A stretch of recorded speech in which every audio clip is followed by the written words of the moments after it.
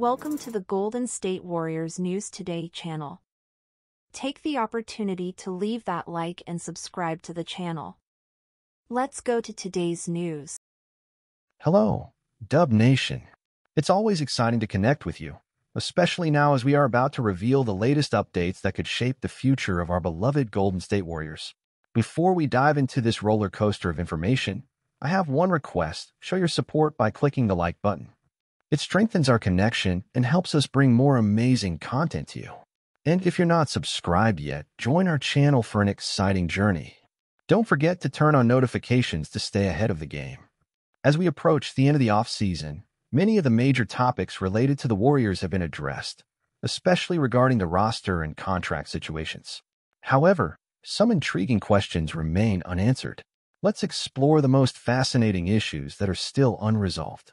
Firstly, it's surprising that Lester Quinones is still unsigned. At just 23 years old, Quinones showed potential last season, starting with a two-way contract before securing a spot on the main roster in February. Despite the murmured interest from the Philadelphia 76ers, no team seems to have signed him yet. What's holding this up?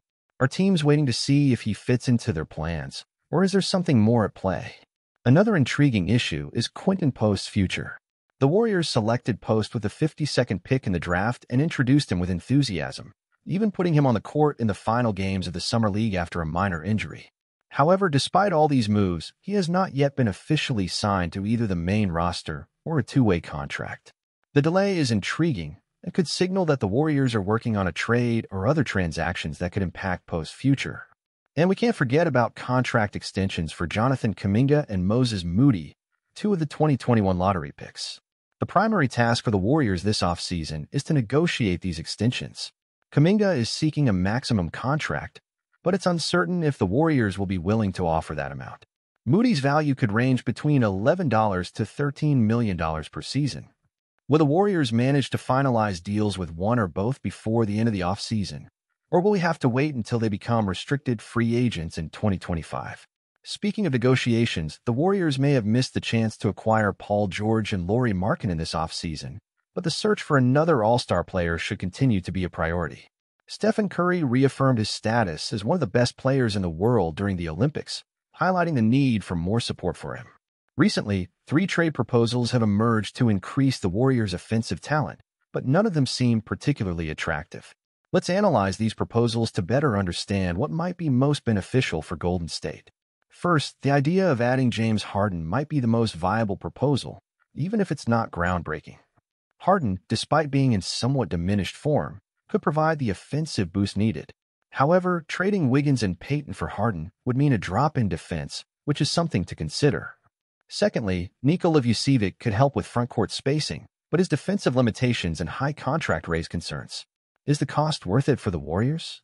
Finally, Brandon Ingram is one of the most talented players among the proposals, but his fit with the Warriors' style is questionable. The cost of trading Wiggins, Payton, Moody, and 2 first-round picks is high, and integrating Ingram into the Warriors' system could be challenging. As we explore these issues and proposals, the Warriors' season is rapidly approaching, and the answers to these questions could have a significant impact on how the team prepares for the upcoming campaign. The future of Lester Quinones is a mystery that might surprise us all. Will he find a new home soon, or is his absence from the market a sign of something bigger? His potential addition could be a key piece for any team looking for promising young talent. As for Quinton Post, his lack of an official contract might indicate that something big is in the works. If the Warriors are hesitating to secure a contract for him, it could mean they are planning a larger move involving Post. As a fan, I'm excited to see if he will be a crucial piece in some strategic scheme of the Warriors, or if there will be an unexpected opportunity for him to shine. The contract negotiations for Jonathan Kuminga and Moses Moody are crucial. Kuminga has immense potential, and his desire for a maximum contract shows the confidence he has in his game. Personally, I think he deserves a substantial contract, but it's understandable that the Warriors are cautious. Moody, on the other hand, has shown flashes of his value, and if he can get a fair contract, he could be a great asset for the team. I hope the team can find a middle ground that works for both sides, as keeping these young talents is essential for the future of the franchise. Regarding the trade proposals discussed, each brings its own set of challenges and opportunities. James Harden, despite his somewhat diminished performance, could still be a great addition to the team, bringing a new level of offensive creativity. However, trading Wiggins and Payton for Harden represents a significant defensive sacrifice, something the Warriors need to carefully consider. Nikola Vucevic could be an interesting addition to the frontcourt, but his defensive shortcomings and high contract cost are concerns. The idea of bringing Vucevic to a championship contending team must be balanced with the team's defensive and financial needs. Brandon Ingram is an undeniably talented player, but the cost of acquiring him and his fit with the Warriors' playing style are points of concern. While Ingram could offer significant offensive value, the question is whether he fits well into the team's dynamic and if the investment is worth it.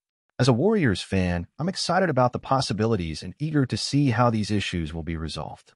The upcoming season promises to be thrilling, and the Warriors' success will depend on the strategic decisions the team makes now.